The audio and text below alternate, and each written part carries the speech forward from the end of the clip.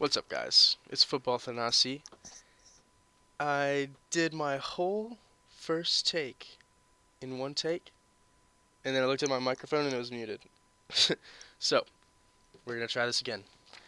Today was match day 15, and this is gonna be part 1. And today I'm just gonna do a rapid review. I'm not gonna do any tactical stuff because I got work, I got classes, I got too much stuff going on for all this fixture congestion.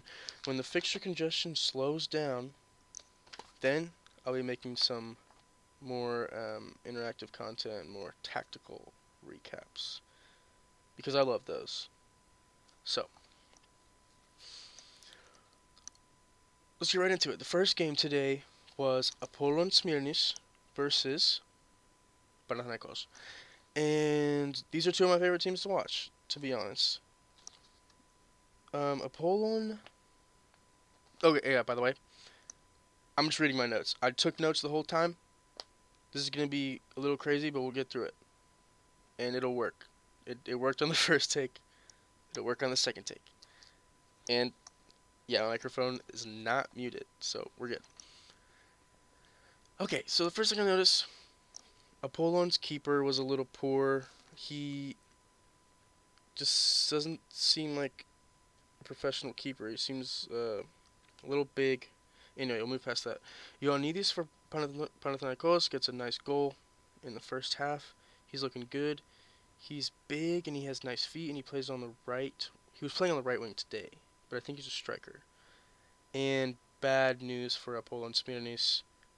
Nikos Ioannidis goes off with a neck brace, which is really tough to see. I really like this guy. He apparently was good in his youth and kind of floated around Europe, didn't really pan out, and now he's kind of having a little career resurgence at 26 years old at Smyrna. So that's great to see. Tsiloulis draws a penalty from the inexperience of Zagaritis, and then VAR checks it for like 5 minutes. They decide it's outside the box, and they give Zagaritis his second yellow. And he's off. What is the point of yellow cards? Okay, yellow cards. So this makes, you can make sense out of this, right? Like, the yellow card is to make sure the defense isn't just fouling everyone and stopping every attack. Like, there needs to be some kind of punishment to make it not worth it to just stall every attack with a yellow card. So, if it's a penalty, you don't get a yellow card, but if it's a free kick, you do get a yellow card. That must be the logic they're thinking, because initially he didn't give a yellow card, and Zagaritis goes off, free kick amounts to nothing. But Panathinaikos is playing with down a man, so Hatziovanis was coming back and playing kind of like right wing back. He was playing great defense. He was covering. He was working. Ioannidis for Panathinaikos had a really nice move that resulted in a corner. It was beautiful. He's looking good. He's looking agile and strong, and he's looking cool. Smirnis gets their goal across from Mounier to Thomas Bettinelli, the captain, clutching up, and another 5-minute VAR check. And he's offsides by 2 millimeters. And that begs the question, what is the point of VAR? What was the initial point of VAR?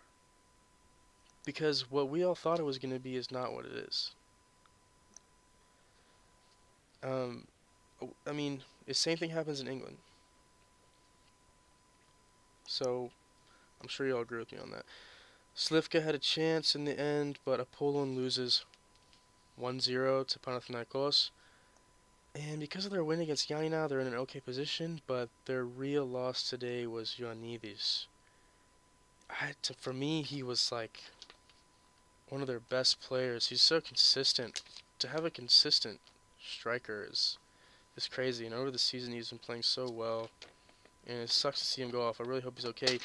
You hate to see an injury of any type, but I really noticed this guy playing and really enjoyed him. since the beginning of this season. So the next game was Ajax versus Panetolikos. Back to the keeper. Christopher Net was Panetolikos' keeper. Oh, I just noticed his name is Net. Knett. Knett. The guy's name is Net, and he's a keeper. Maybe that's why he's the keeper. Because he doesn't look like a keeper. He does not look like a professional keeper. He's huge. He's not. He just looks like like I don't know, just not a soccer player. When you think of great keepers, you think of Courtois, Jan Oblak, Ter Stegen, Neuer. They're long. They're like not big, but they're kind of big. But they can move, right? They're like they're the right size to be able to move with that kind of frame. And this guy's just huge. He just doesn't look like a pro soccer player. Anyway, Mandalas is moving around. He's kind of like a Mazzala from the middle, but he ends up on the left side a lot. But Mantatis involved in the attack of Panetolikos a lot, looking good. Their attacks aren't really getting anywhere. Ajax is kind of dominating the game, but their attacks are so toothless until the 41st minute. They had a delicious goal. Bakasetas, not Bakasetas, heck no. Bakaikis plays it across on the ground, and Mandolas is on the end of it, and he just has a clever little tap back across to Galanopoulos, who just has an open net. Easiest goal of his life. Puts it away, and gosh, it's good to see him score. He loved it. He was really happy to score. And it's good to see Bakaiki's doing something, and it's great to see Mandolos getting those assists. And so here's the problem with Panetolikos on that goal. Net, the keeper, just got sent for a freaking Euro outside the stadium by Mandolos. The guy, the way he moved across the box, and then gets just completely bamboozled by Mandolos, and he just goes off like the net is completely open. This guy is behind the goal, stumbling, and he just looked like he got thrown by Mandolos. A better keeper, I think, would have done better there. I think it's still a goal anyway. But what was the Panetolikos back line doing? Their back line was so far from their keeper in that position that Mandolos had enough space to get in behind, and so did Galanopoulos, and neither of them got covered. It wasn't great defending from them in that particular part of the game. Oliveira can be disappointing at times, just not lethal. He looks like a good soccer player, good football player, not a good striker at times. Same thing in Europe. Too many touches, too much dilly-dallying in front of the goal. Your striker, you put that thing away. You put it in the back of the net. That's what you do. You don't mess around. Simoes looks like a quality player. And this is what I think about the keepers.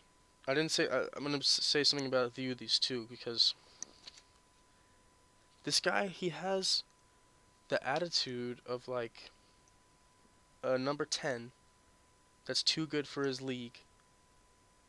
And he's just it is not the attitude that a keeper has. It's like he doesn't seem like a keeper. He's very weird. I don't know what I think about him. But Christopher Net, keeper for Panetolikos, looks like they found him at an office. Verhulst, the keeper for Apollon Smyrnis, looks like they picked him up at a pub. And the Diudis looks like he cuts hair. So that's what I think about the three keepers today. Obviously, I love them. They play in the Greek League. I love to watch them. I'm just poking fun. Next game. Well, that game ended in 1-0, by the way. Next game, Isle versus Pazianina. It was unavailable because of this dang Nova Sport World. I don't know why, but I couldn't watch it. I like Pazianina. I like IL. It's almost a good thing I didn't watch it because it ended 0-0. So maybe it was an entertaining game. Probably not. They're both at the bottom of the table. Pazianina having a much better season than IL. IL is probably going to go back to last place from second place because Lamia has 2 games in hand on them. So I think they're probably both tired. They both had tough games.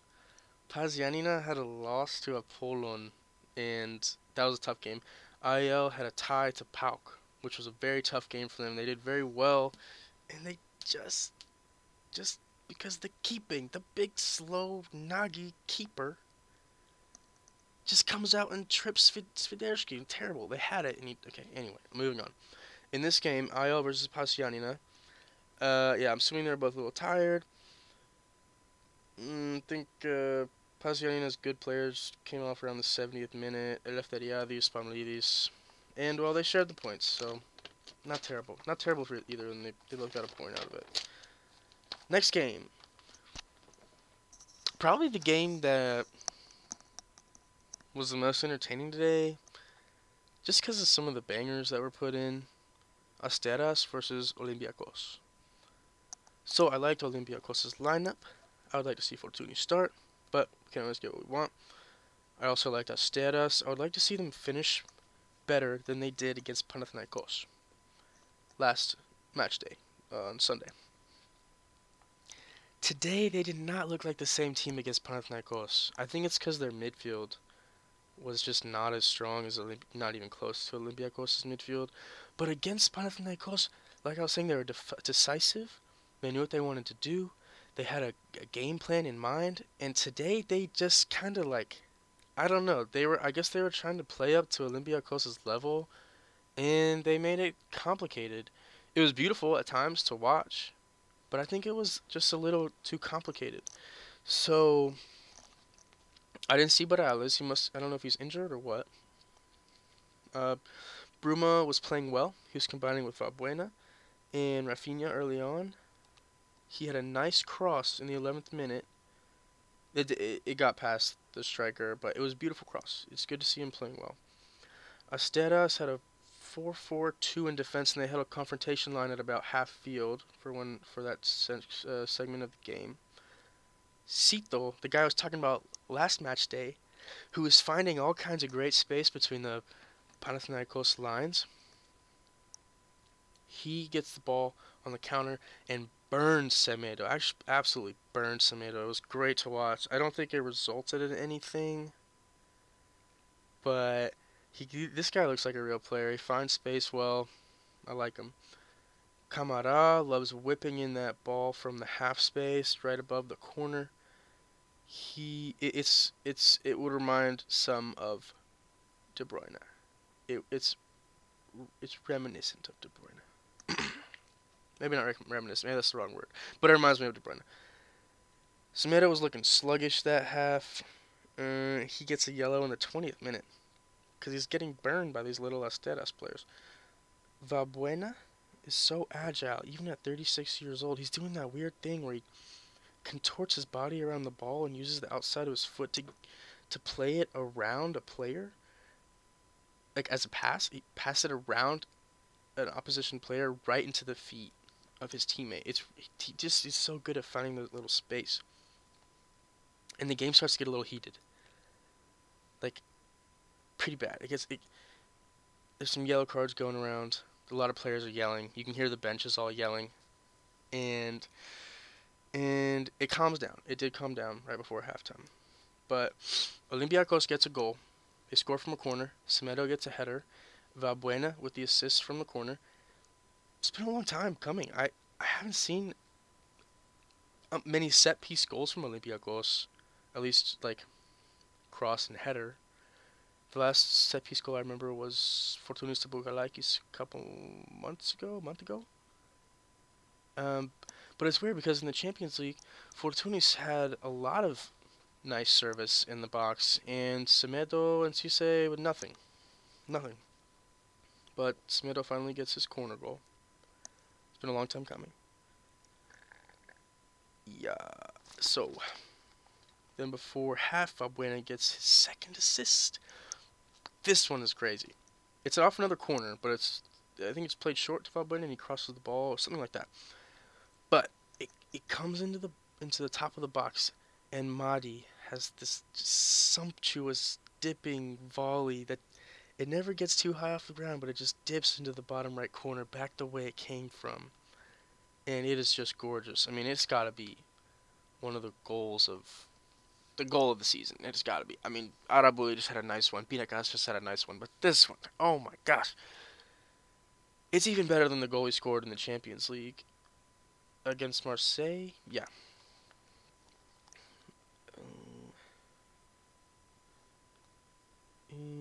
Masuras had a 1v1 with the keeper. It ended up being offsides, but he couldn't beat the keeper. It's just like sometimes he doesn't have the end product. Sometimes he like against Lamia he did, but I don't know. Just that one against Marseille he skied over. Every once in a while, I don't know. He just doesn't have the end product that he really needs. So sometimes I think keepers are way too protected because Jose Sao literally came out and just punched Anastasis player in the face. And the player gets called for the foul. Like, what is the player supposed to do? Not go for the ball? He literally just got punched right in the face by Jose Sao. Why does the keeper need so much protection? Okay, maybe because his hands are going up or something. Because his hands are up and he can't protect his body. But does that actually result in a lot of injuries? I don't know. I don't know. It might. I don't make the rules for a reason. But, I mean, when the keeper just comes out and punches someone in the face, it reminds me of the Marseille game when Mandanda comes out and just bodies El Arabi when El Arabi has a chance to score, doesn't even get the ball at all. Just comes out and it pissed me off. He just comes out and bodies him, and guess who the foul gets called on? El Arabi. When Olympiacos is trying to score to tie the game at the end of the game. So, yeah, sometimes I think keepers are protected too much. At halftime, the teams came off well. Semedo had his arm around Cito, I think, which is funny. He's probably saying, "Don't dust me like that again." Steras was pressing high in the second half. Ba would have gotten a red card if it was a different league. He had this challenge on his end line, and it was almost like two-footed, and his legs go between the other guy's leg, the Esteras guy's legs, and it was kind of a nasty challenge. I feel like in the Premier League that might have been a red card. I don't know though, but he gets a yellow. Ooh, and then got to see Fortunis wrapping his shin guards on. That's always a great sight, isn't it? So we're into the second half. I think Ba gets away with another one. I think he had another challenge. Yeah, and he gets away with another one. Doesn't get another yellow, and Fortunis ends up coming on for Mathieu Valbuena, and Cisse on for Semedo. And I was kind of expecting Cisse to come on for Ba, but I guess it's a good learning opportunity for Ba to try not to get another yellow. And I think Semedo needed a rest for some reason. I don't know why. But, yeah, anyway. Yeah, he did need a rest. He probably did need a rest. He was looking sluggish. Luis Fernandez has a nice little turn that made Masuras fall. And it was really nice, but it results in a counterattack. And the ball gets kicked down the field to Fortunis. And Fortunis has this gorgeous first-time volley to put it in front of El Arabi as he's running down the field, and El Arabi messes it up by just he tries to make a pass across the box and it just goes to the keeper or whatever. It's just not a good pass.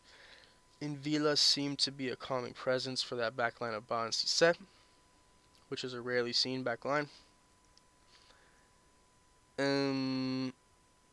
Yeah, this note just says more of Rafinha arguing. I feel like every time I look at Rafinha, realistically, like half the times I see Rafinha on the screen, the guy is arguing with somebody, the ref or some player or something. Like, just shut up and play football, man. the Champions League especially, the whole time he's arguing, this guy, dude, you got a yellow card because you put your hand up. You put your hand up in front of your face to protect yourself from the ball. You're a pro footballer.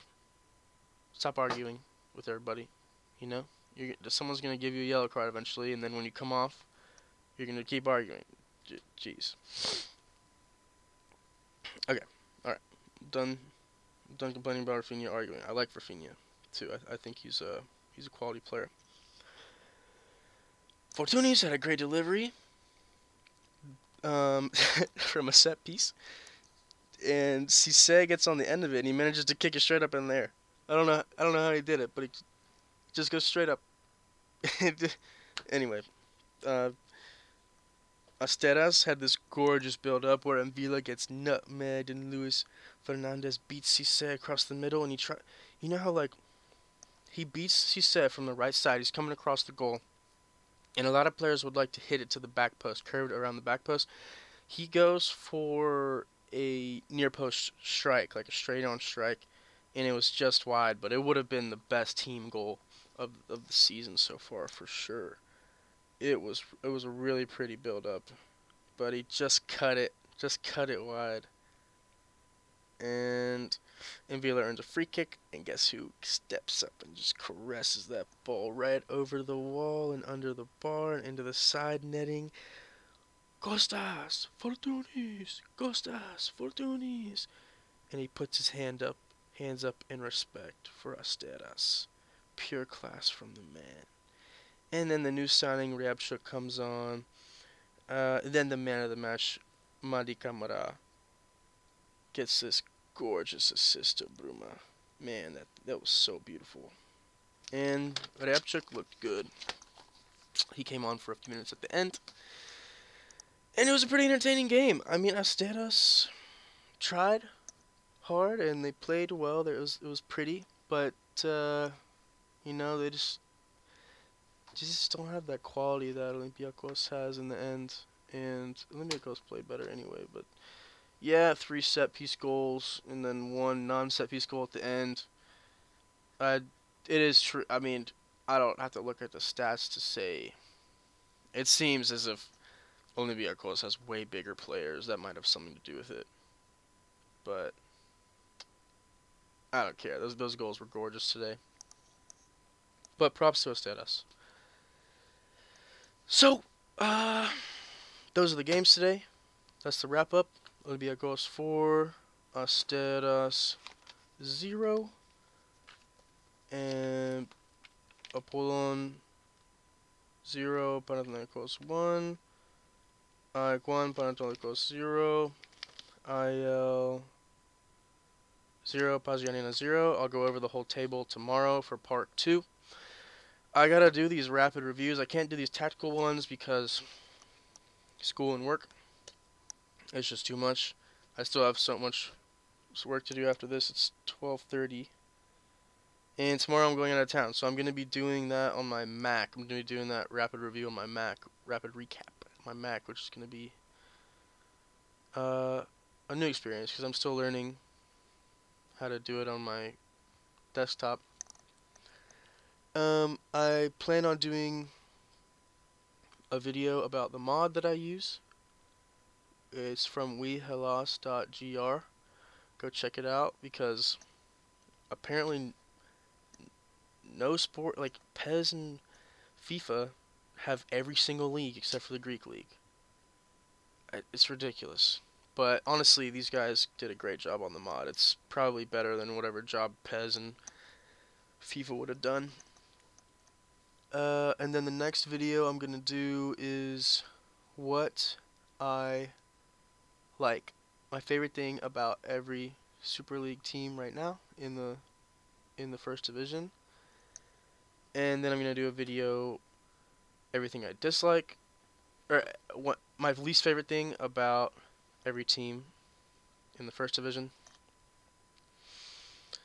And yeah, once we get to the point where we don't have so many matches all the time, I'll do some better content for the recaps. And everybody on Reddit, thank you very much for watching or listening. This is more of a listening episode today. And everyone on Twitter, thank you. Go follow me. I have a Reddit, Football Thanasi, Twitter at Football Thanasi, and YouTube, Football Thanasi. Thank you very much for listening. I know it was a little crazy today, but I enjoy it. I just love Greek football, and hopefully you guys interact with me a little bit, so I'm not just talking to myself. But yeah, go hit me up on Twitter, Reddit, YouTube. Thank you for watching. Thank you for listening, and have a good one. I'll be posting another one tomorrow. All right, take care.